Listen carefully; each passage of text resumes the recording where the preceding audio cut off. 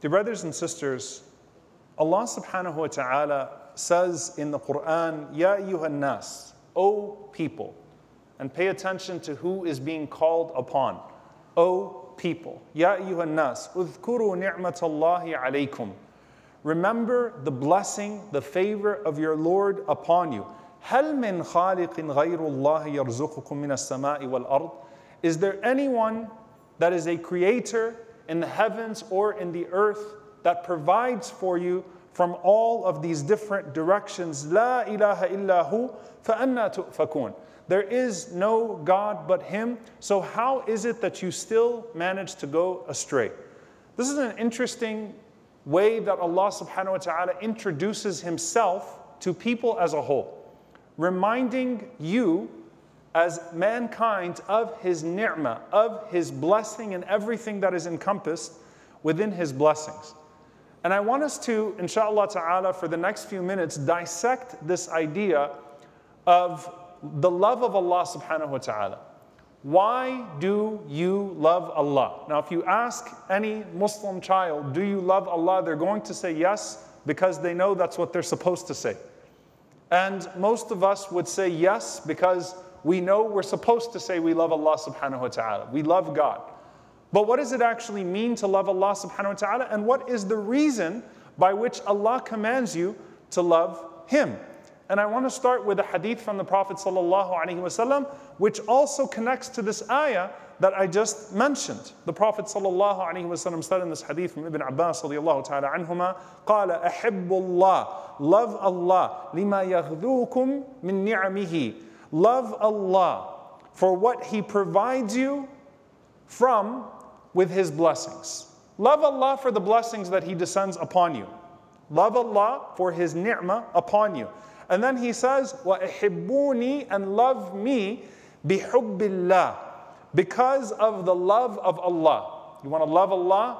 You love the most beloved of His creation to Him, Rasulullah sallallahu alaihi wasallam. And so loving Allah is loving the Messenger sallallahu alaihi wasallam. And why would you love the Messenger sallallahu alaihi wasallam so intensely? Except because of the love of Allah and the blessing that Allah provided to you through Him, which is the ultimate blessing of faith. So love Allah because of what He provides you of His blessings. And love me due to the love of Allah. And the Prophet ﷺ says, وَأَحِبُّ أَهْلَ بَيْتِي لِحُبِّي, and love my family for my love for them. We love the family of the Prophet ﷺ, his spouses, his children, all of them. We love Ahlul Bayt. We love the household of the Prophet ﷺ. Why? Why do we love them so much? Because of the Prophet ﷺ's love for them. Why do we love Khadija radiallahu anha? Why do we love Fatima radiallahu anha? Why do we love the entire household of the Prophet ﷺ? Because of how much the Prophet ﷺ loved him, loved them, and how much they loved him. So it is the love of the Messenger ﷺ that connects us to his family because of his love for them. And it is the love of Allah for the Messenger ﷺ that connects us to him. But why love Allah Himself, the love of God? And there's something very profound that the ulama point out in this regard. And there are long discourses in regards to the meanings and the ways in which you demonstrate that love of Allah subhanahu wa ta'ala. There are degrees of the love of Allah just like there are degrees with the love of anybody else. You love multiple people in your life, but you don't love them all the same. And in some ways, you can't quantify, right? How much you love a person and who you love more and these types of things. But you love multiple people, but there are different degrees and different manifestations of that love for the people that are around you and different reasons for how you love people.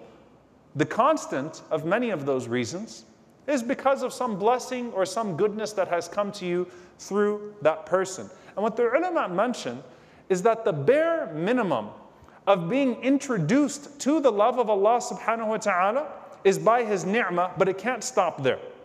And this is what I want to talk about. The level of Bani Israel that the ulama mention, the level of Bani Israel, you always find Allah subhanahu wa ta'ala addresses them how? Ya Bani Israel, udhkuru ni'matallahi alaykum. O Bani Israel, remember the favor of Allah upon you. And some of the scholars, they say, but the standard that Allah subhanahu wa ta'ala holds this ummah to is, Ya ayyuhalladhina amanu uthkurullah. Remember Allah. That a person graduates from not just remembering the obvious blessings of Allah upon you, because you only remind someone of those blessings when they are at risk of becoming ungrateful people and going off the path. And so you remind them with the obvious of what is around you. Look at the blessing of Allah upon you. And indeed, Allah reminds this ummah of the blessing upon us as well. إِذْ كُنْتُمْ أَعْدَاءً فَأَلَّفَ بَيْنَ قُلُوبِكُمْ. When you were enemies and Allah subhanahu wa ta'ala made you out to be brothers, a blessing from Allah subhanahu wa ta'ala upon you. Remember when a large army was going to consume you, a blessing from Allah subhanahu wa ta'ala upon you. But the majority of the ayat go to remember Allah. And the ulama here make this distinction, that there is loving Allah for His ni'mah, and then there is loving Allah lidhatihi, because of who He is, which is a higher level. I'm going to say that again. You love Allah for His ni'mah, and that is certainly there. And the more you recognize His ni'mah, the more you recognize His blessing, and you attribute it to Him, the more you are increased in love of Him, and that should directly translate into ibadah, into worship. You love Allah for His blessing. When you recognize His blessing, when you love Him and recognize that blessing, then you increase in your worship of Him. That is good. But loving Allah lidhatihi, because of who He is an even higher level, and that is the standard that this ummah should be seeking, that every person who is trying to develop a meaningful relationship with Allah should be seeking, is to love Allah for Himself in a very powerful and meaningful way, and one that has practical consequences for you. And so the question becomes, what does it mean to love Allah for the sake of Allah? We always talk about what does it mean to love someone else, love your brother or your sister for the sake of Allah. What does it mean to love Allah for the sake of Allah subhanahu wa ta'ala? And the ulama say that the two things are not disconnected. One of the great imams, Imam al-Marudi rahimahullah ta'ala, and one of the gifts of Imam Ahmad rahimahullah ta'ala is that you have these recorded conversations between him and his students, masail, some of the questions in fiqh, but then sometimes just these advices that become entire books, and this is the case with Imam al-Marudi rahimahullah ta'ala. Sometimes, in the course of asking Imam Ahmad rahimahullah multiple questions in fiqh or in hadith, he would ask him a life question. He'd ask him a question of tazkiyah, a question of the heart. So he asked him the question, what is al-hubbu fillah? What does it really mean to love someone else for the sake of Allah subhanahu wa ta'ala? You know, we talk about loving someone else for the sake of Allah, but what does that even mean? And he said that you don't love him for anything of this dunya. لِطَمَعِ الدُّنْيَا. You don't love him because of this dunya. There's no worldly benefit. There's nothing attached to your love for that person that is causing you to love that person, or that is dominating your love for that person. Your primary reason is that you love that person for Allah. And so it's no catch to it in regards to your love of that person. When it comes to Allah subhanahu wa ta'ala, the way that you build on that, and this is the concept where it needs to stick for a bit. If you love Allah only for the blessings of this dunya, and hence you increase in your worship of Allah and your love of Allah only when you feel like the blessings are coming down. You know, you always see a person when something great happens to them. Alhamdulillah. And indeed, sajdat al-shukr is from this deen. Sajdat al-shukr is from this deen. The prostration of gratitude is from this deen. But Ayyub alayhi salam was not just driven to Allah subhanahu wa ta'ala out of shukr. When the good things were there, we praise him and celebrate him because he was driven to Allah subhanahu wa ta'ala in the same position when everything was taken away from him, because his love of Allah was not about the ni'mah. It wasn't restricted to the ni'mah. And so if your relationship, your love of Allah is only attached to dunyawi things, when the ni'mah, when the blessings come descending upon you, what's going to happen? And this is where Ibn al-Qayyim rahimahullah ta'ala injects why this is such an important conversation.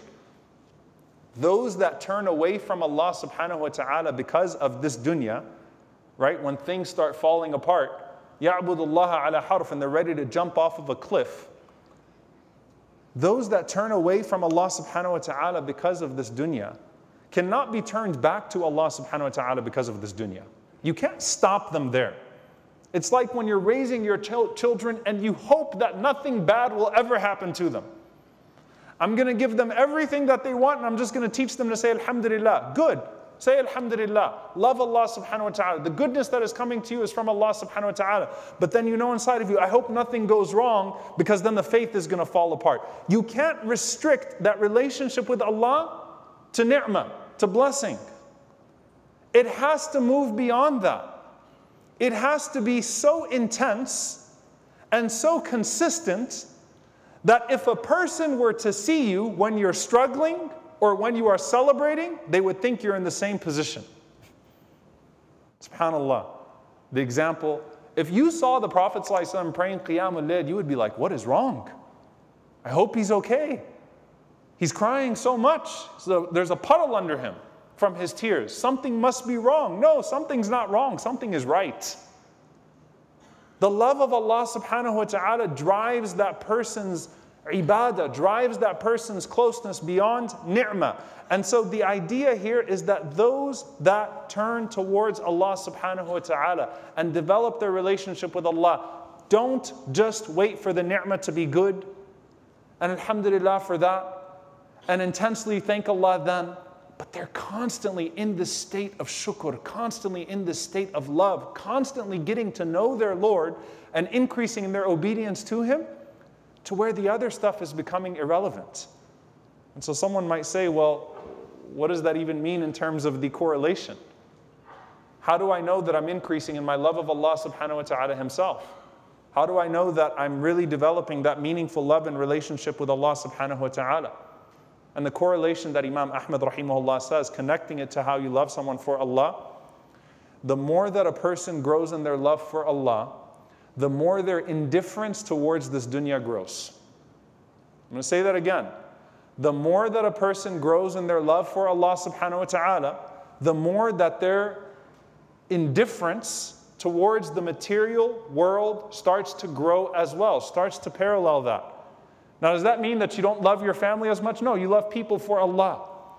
But that means that your concern for money, your concern for reputation, your concern for fame, your concern for prosperity, your love of your houses, your love of your cars, your love of your clothes, your love of all of these things, it just naturally starts to diminish. Not because you hate that stuff, you become indifferent towards it. It becomes a thing that's enjoyment, but at the same time, your love of Allah subhanahu wa ta'ala is occupying more and more of your heart. And that's a reality that we can't get around from this deen. No, we're not people who renounce this world to where we have to inflict poverty on ourselves, but the attachment to Allah subhanahu wa ta'ala directly leads to detachment from those things. That's why the Prophet ﷺ, when he was asked by Sahal ibn Sa'ad radiyallahu ta'ala anhuma, how can I make Allah and the people love me? How do I make Allah and the people love me? قَالَ إِزْهَدْ فِي الدُّنْيَا يُحِبُّكَ اللَّهِ. Detach yourself from the dunya, Allah will love you. And he said, by the way, the same thing is true for people. وَازْهَدْ فِي مَا عِنْدَ النَّاسِ يُحِبُّكَ النَّاسِ. And renounce what people possess and people will love you too, because they won't feel threatened by you. You don't have anything you're trying to get out of them all the time.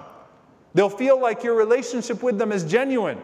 It goes beyond benefits and trying to extract something. You're not trying to compete with them. لَا يُشَاحِحْ أَهْلُ الدُّنْيَا فِي دُنْيَاهُمْ. You're not trying to compete with them over this world. Like, no, we're good. I'm being nice to you because I'm being nice to you. I'm actually developing a relationship with you. I'm not hoping that one day you're going to remember and then do this for me. No. This is an actual relationship. So the Prophet ﷺ is saying that the connection with Allah subhanahu wa ta'ala is your appetite for dunya becomes less. Why is that so important for our faith? Because when is the crisis of faith induced?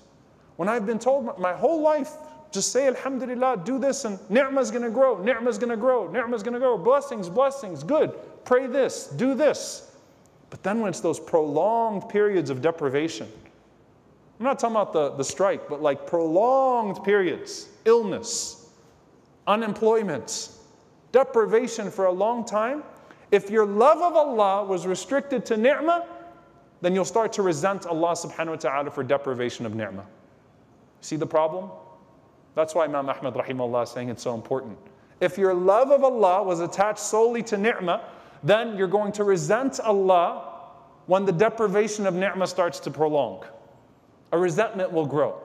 Whereas if your love of Allah has grown beyond ni'mah, then it will be consistent and hold you through the good times and the bad times, through the times of prosperity and the times of adversity, through the times of blessing and the times of deprivation, because you're longing for something greater. You've gotten to know His attributes. You've gotten to know His names. Your dua is intense all the time. You're putting that time aside for that prayer, for that ibadah all the time. You're not waiting for something catastrophic to happen to have a deep attachment to Allah subhanahu wa ta'ala. And that's why the ulama say again, كَلَّا بَلْ تُحِبُّونَ الْعَاجِلَ وَتَذَرُونَ الْآخِرَةِ. That a person loves this world too much, there's no space for loving Allah subhanahu wa ta'ala. Then you're going to try to turn deen, Allah, your relationship with Allah, merely into a tool of this dunya. How do you then move forward? At this point, this is where we take two lessons, inshallah ta'ala, and I'll end with this. Loving ni'mah of Allah subhanahu wa ta'ala, loving Allah for His ni'mah is a station that then translates into the love of Allah. اذكروا نعمة الله عليكم to اذكروا الله. In the akhirah, loving thawab, which is a thing, we love Jannah, loving the reward of Allah subhanahu wa ta'ala translates into just loving Allah subhanahu wa ta'ala, not to where you ever stop loving Jannah. That's where some of the stuff gets a little beyond the sunnah of the Prophet ﷺ, and the ulama actually condemned that level of stated mysticism. That I stopped loving Jannah and caring about Jannah not because I love Allah that much. No, just like you love Allah for ni'mah in this dunya and it builds your love of Allah in the holistic sense, you love Allah for the thawab, for the guaranteed reward in the hereafter, and it builds your love of Allah subhanahu wa ta'ala, which is greater than Jannah. If Allah gives you Himself. Abu Dharr radiallahu ta'ala anhu, he said that, I asked the Prophet sallallahu alaihi wasallam, what does a man do when he loves people but his deeds don't line up with theirs? And the Prophet sallallahu alaihi wasallam said, Anta ya Abu Dharr, you, O Abu Dharr, ma'man ahbabt, you're with those who you love. قال فإني أحب الله ورسوله. He said, I love Allah and His Messenger. He said, Anta ya Abu Dharr, ma'man ahbabt. You are, O Abu Dharr, with the one that you love. You love Allah, you'll be with Allah. And if you're with Allah, everything else will work itself out in the hereafter. In this world, you love Allah, the ni'mah will work itself out. In the hereafter, you love Allah, the reward will work itself out. Because if you're with Allah subhanahu wa ta'ala, everything that comes after that is good. You love Rasulullah sallallahu alaihi wasallam, al-firdaus al-a'la is yours, because you got to be with the Prophet sallallahu alaihi wasallam then, if you're true in your stated love. But Allah will test you with that claim. Imam Hassan al-Basri rahimahullah, قال زعم قوم أنهم يحبون الله. You had these people that claimed they love Allah subhanahu wa ta'ala. He's talking about the companions. فَبَتَلَاهُمْ بِهَذِهِ الْآيَةِ. So Allah tested them with a verse. قُلْ إِن كُنْتُمْ تُحِبُّونَ اللَّهِ فَاتَّبِعُونِ يُحْبِبْكُمُ اللَّهِ. Say, you really love Allah? Follow the Messenger sallallahu alaihi wasallam, and He'll love you back. It's not an empty claim. That doesn't mean that you put a bumper sticker on your car, I love Allah, or your cover photo on social media is I love Allah, and that's it. You can just make a claim like that. None of it shows in your actions. You still indulge in the prohibitions. You disobey Allah subhanahu wa ta'ala. There is no trajectory of growing religiosity to Him whatsoever. But alhamdulillah, I love Allah. Good luck with that on the Day of Judgment. It's not going to get you very far. Because that has to translate into something. And everyone has to be making progress in that trajectory. And if that trajectory just parallels ni'mah, ni'mah, ni'mah, ni'mah, blessing, blessing, blessing, and then boom, something bad happens, and then your obedience of Allah, then that's not really loving Allah for Allah, is it? فقال الإمام الشافعي رحمه الله تعالى تعصي الإله وأنت تظهر حبه هذا محال في القياس بديع لو كان حبك صادقا لأطعته إن المحب لمن يحب مطيع. You claim to love Allah subhanahu wa ta'ala, but you disobey Him. That's a foul analogy. A foul analogy to make with Allah subhanahu wa ta'ala. If your love of Allah was true, then you would follow Him. Because if you love someone, then you obey them. You follow what they ask you to do as well.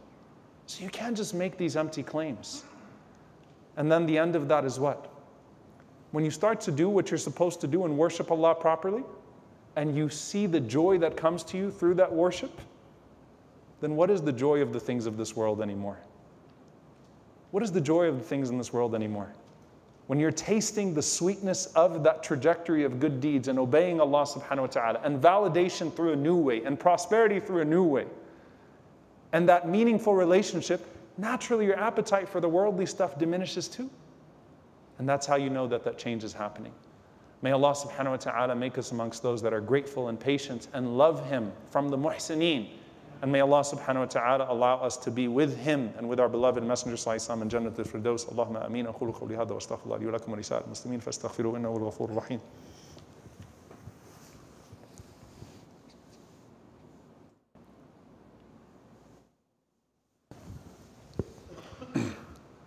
الحمد لله رب العالمين الصلاة والسلام على رسوله الكريم وعلى آله وصحبه أجمعين اللهم اغفر للمؤمنين والمؤمنات والمسلمين والمسلمات الأحياء منهم والأموات إنك سميع قريب مجيب الدعوات اللهم اغفر لنا وارحمنا واعف عنا ولا تعذبنا ربنا ظلمنا أنفسنا وإن لم تغفر لنا وترحمنا لنكونن من الخاسرين اللهم إنك عفو كريم تحب العفو فاعف عنا اللهم اغفر لوالدينا رب ارحمهما كما ربونا صغارا ربنا هب لنا من أزواجنا وذرياتنا قرة أعين واجعلنا للمتقين إماما اللهم انصر إخواننا المستضعفين في مشارق الأرض ومغاربها اللهم أهلك الظالمين بالظالمين وأخرجنا وإخواننا من بينهم سالمين عباد الله أن الله يأمر بالعدل والإحسان وإيتاء ذي القربى وينهى عن الفحشاء والمنكر والبغي يعظكم لعلكم تذكرون فاذكروا الله يذكركم واشكروه على النعماء يزد لكم ولذكر الله أكبر والله يعلم ما تصنعون وأقم الصلاة